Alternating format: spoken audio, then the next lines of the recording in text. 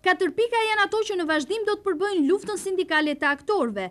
Sot një përfaqësi e sindikatës së tyre kishte planifikuar një takim me kryeparlamentarin Gjinushi, por që nuk u realizua me të dhe u zëvendësua me kryetarin e komisionit parlamentar të Kulturës Limoz Dizdari.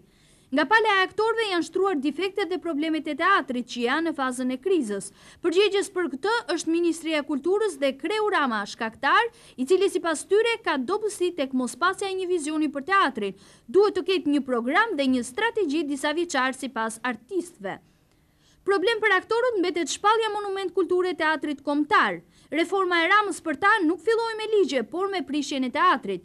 Fillimisht aktorët kanë zhvilluar grevën një orëshe, të njëjtën do të dalin në një demonstrim përpara sheshit, më pas do të hartojnë një letër sensibilizuese edhe për ambasadat dhe në fund do të jetë një pezullim total i shfaqjeve të tyre. Dhe të gjitha këto ata do t'i përsërisin sërish në takimin tjetër me Gjinushin.